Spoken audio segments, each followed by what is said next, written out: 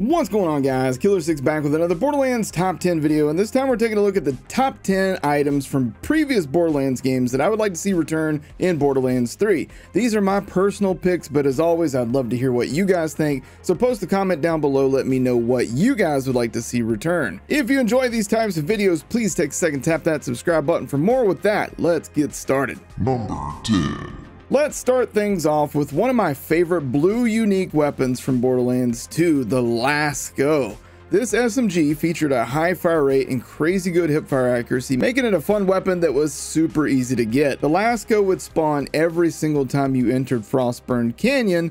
You just had to head over to this spot on the map and it'd be sitting right there in a puddle. Now, you could also abuse that by going in and out of the Frostburn Canyon door when you first came to that area multiple times, and then when you get to the puddle, you'd have multiple Lascos sitting there in the puddle. Now, I secretly had hoped that this was going to be hidden in Borderlands 3 when it launched, and I spent a ridiculous amount of time checking puddles on every single map. I would love for the Lasco to make a return. Number 9. Coming in at number 9, let's jump over to the pre-sequel and cover a weapon that I loved on that game, the Excalibastard. Much like the Lasco, this was a weapon that was hidden on the outer edges of a map called Stanton's Liver. This gun allowed you a 100% freeze chance, and then by stabbing a frozen enemy with it, it would create a singularity that pulled in enemies and then did a cryonova. This would add a much needed melee weapon and another good laser to Borderlands 3, and I think that this gun would be an absolute blast to play with on Borderlands 3. Number 8. At number 8, let's talk about the Sham. Yeah, the 94% Sham. I want it back. Not because we necessarily need a super high absorb shield, but because I want something to chase in Borderlands 3. And this is something you're going to hear over and over again before this list is over, I guarantee you. But I would love to see another bunker-like boss, maybe in a raid version that can drop the Sham, but depending on the parts, it could have as low as a 77% absorb chance or as high as a 94% absorb chance. This would give us a very good shield for Flak or Zane and another way to generate ammo passively. Plus, who wouldn't want to hunt that elusive 94 Sham again? Oh, are you kidding me? Are you kidding me, guys? Yes! Number 7.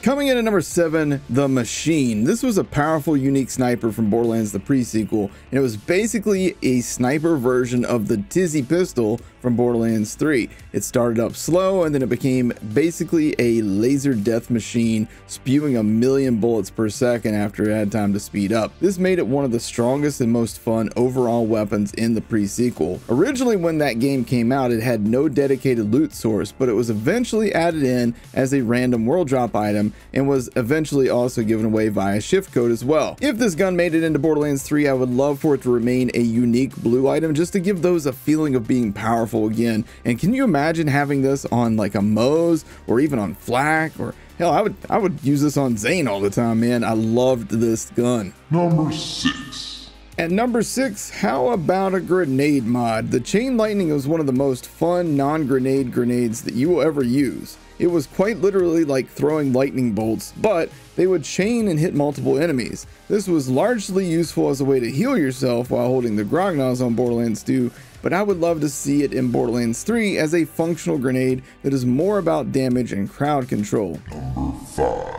Coming in at number 5, the Cobra. This was one of the hardest items to obtain legitimately in Borderlands 2, requiring you to farm burner enemies in the Torgue DLC, most often in the beatdown map on your way to Pyro Pete's bar. Personally, I was only able to get a handful of these in all my years playing Borderlands 2, and the worst part about that was, for as cool as this gun looks, it was depressingly bad at doing damage. That said, I would love for it to come back to Borderlands 3 since splash damage is so much better optimized in Borderlands 3. We do already have several other quality snipers, especially Jacob's manufactured ones, but that pink Tiny Tina skin would just look so cool while popping heads. Plus, again, we want things to hunt. Add this to the loot pool of some random enemy at 1% drop chance, and I guarantee you that we will be all over that farm. Number 4.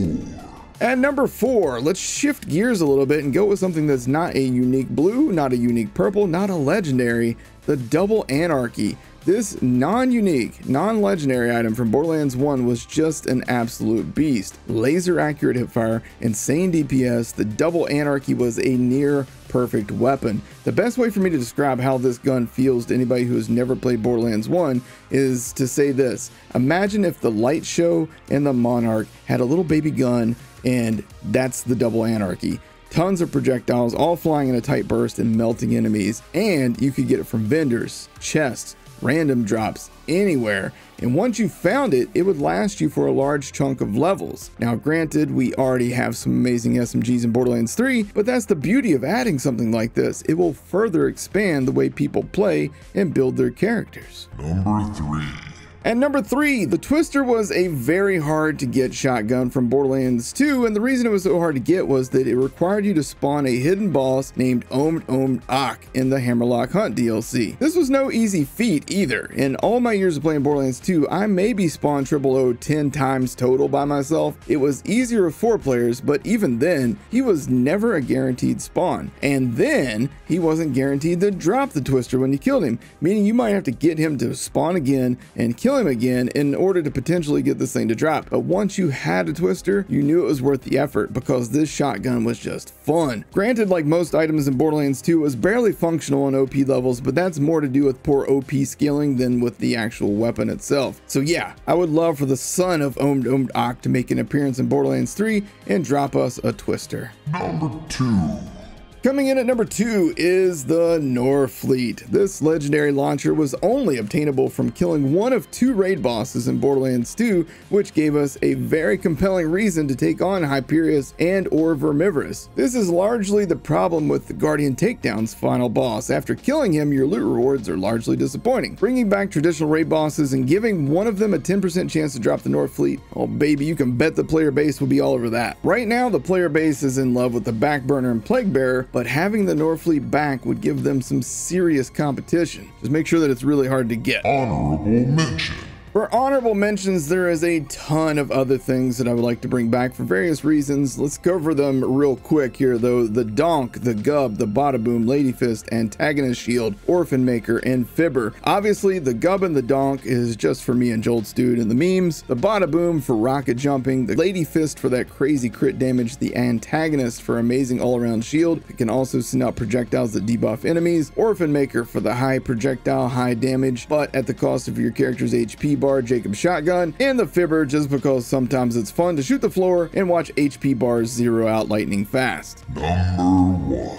Finally, coming in at number 1 is the B-Shield. I'm just kidding. The real number 1 for me at least is the Pimpernel. This unique sniper rifle was one of my favorite weapons ever in any video game. The way this bad boy worked was similar to how the complex root in Borderlands 3 works, but well, differently. So when you shoot an enemy in the crotch, the Pimpernel's projectile would split apart and go upward and out inside of these enemies to hit all of their other hitboxes. This allowed you to do all sorts of wild stuff, including one-shotting certain bosses and even hitting multiple targets when mobbing. Long story short, the Pimpernel was such a wild change of pace for a sniper that it became a must-have for pretty much every playthrough that I did. And getting one was easy, but getting a good one was crazy complicated since this was a quest reward and you couldn't truly farm it. You had to do a read-only farm and stash the good ones in your secret stash locker in Sanctuary. So if they do bring it back, I hope they put it on an enemy that we can actually farm. Maybe bring back Hurley or put Innuendo Bot in the game as a raid boss and have him drop it. Regardless, if the Pimpernel makes it back to Borderlands 3, I will be a happy man. Real quick, let me just say, I know that some of you guys are gonna